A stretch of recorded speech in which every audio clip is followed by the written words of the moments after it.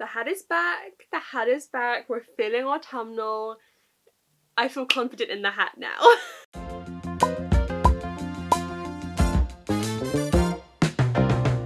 Hi everyone, welcome back to my channel. Today I'm going to do a video that I'm really excited to film.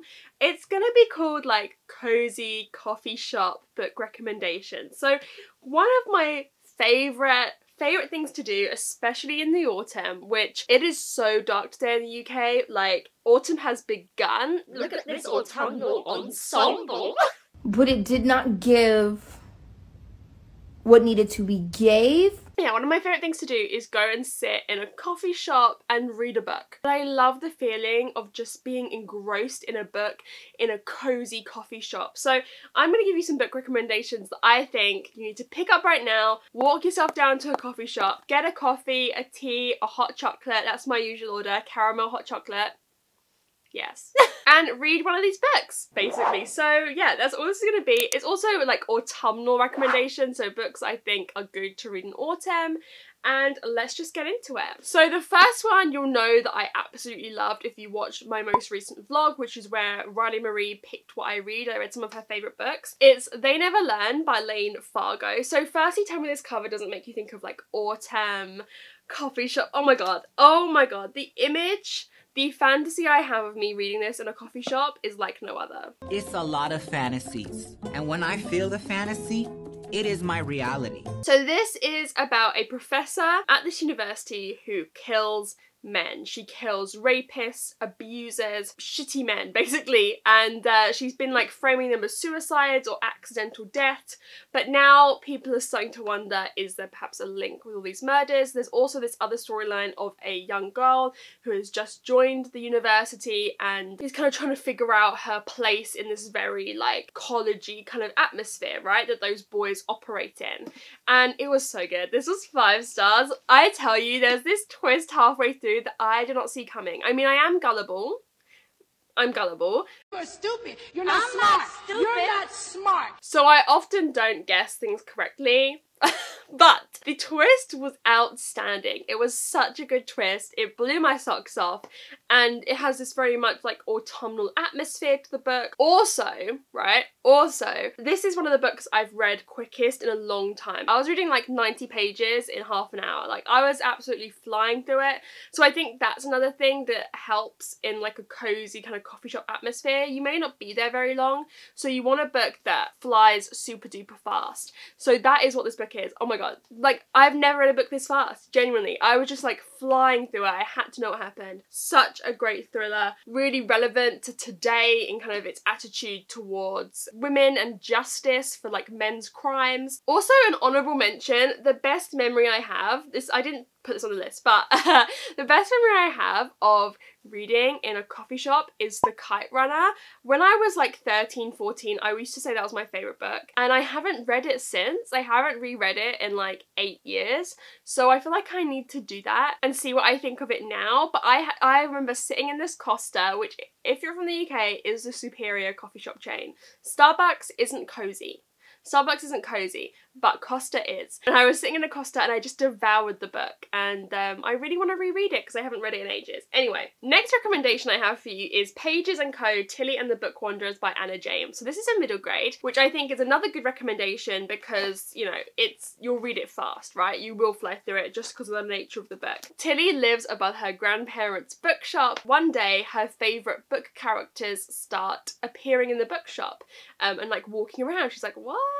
It's just a very cute, magical fantasy middle grade. It really brings alive the love of reading and books for kids. I think it's so like cute and wholesome.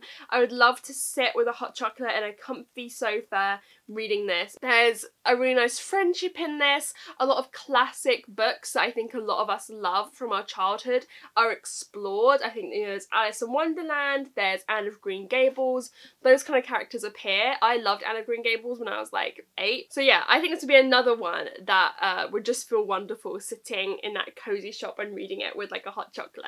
And then another one which I would recommend, which I have to recommend, I can't not recommend it, is The Strange Case of the Alchemist's Daughter by Theodora Goss. Probably my favourite book. She's an icon, she's a legend, and she is the moment. Now come on now.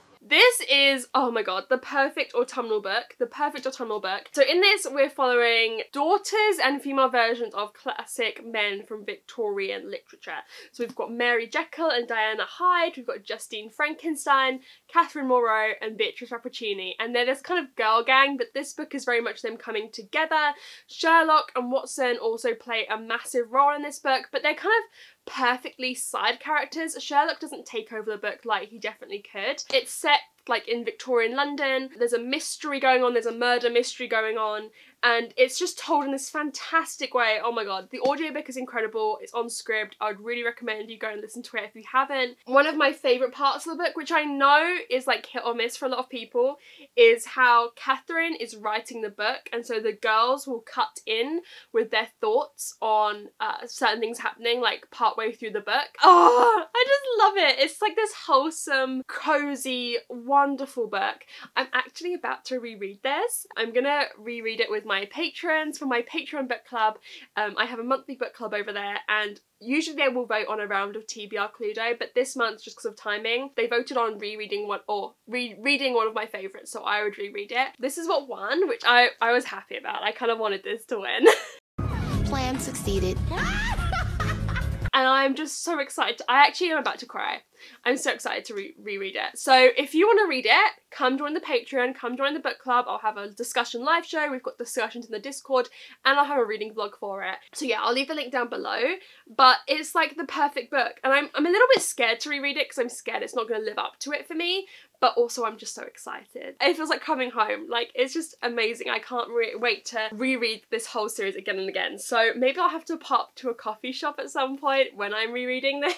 Next recommendation is another kind of murder mystery, and it is The Honjin Murders by Shashi Yokomizo.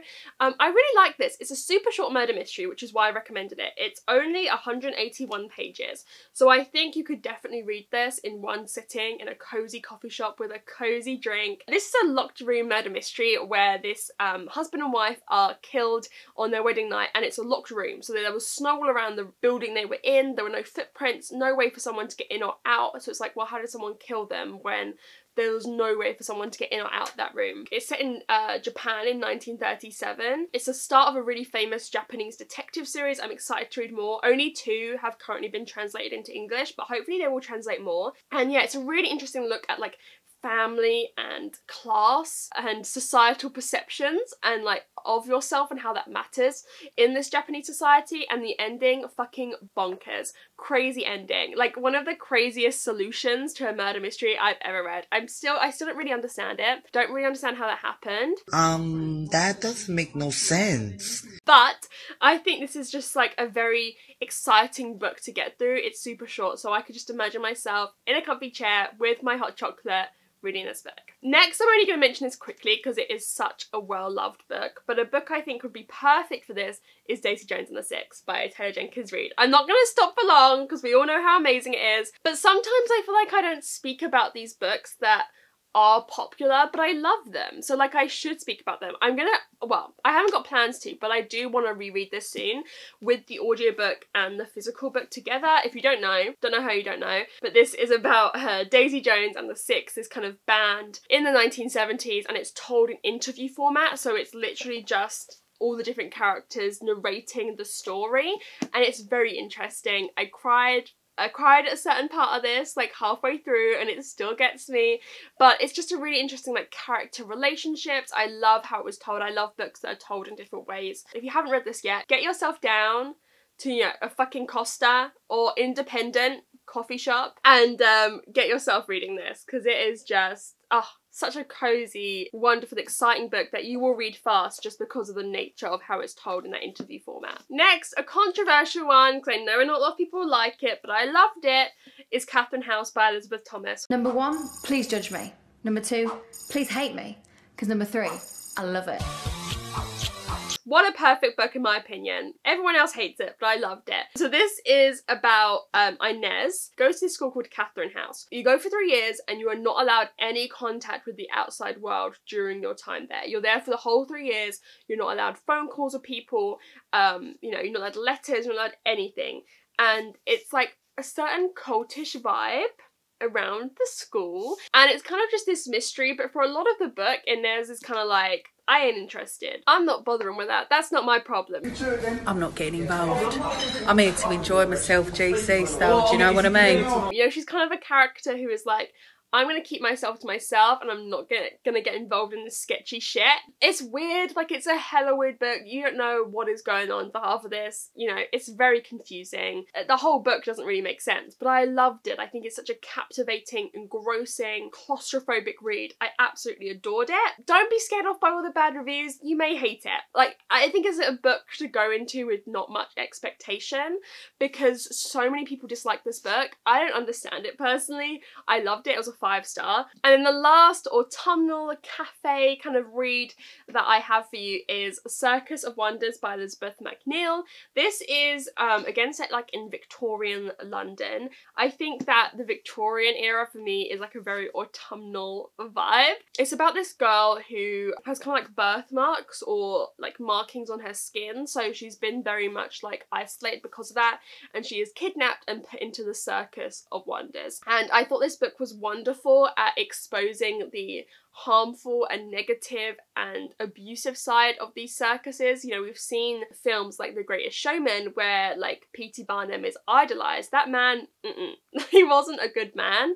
And this book kind of shows the ugly side of those circuses and shows how abuse happened and these people were taken advantage of. It wasn't everything I wanted it to be. I think I gave it like a 3.5, but I think this kind of atmosphere, this kind of like circus, I can just imagine myself with my hot chocolate, like I've said, sitting in that cafe. The vibes are perfect. So there we have it. That is all the books I'd recommend for autumnal reads or like coffee cafe, coffee shop reads.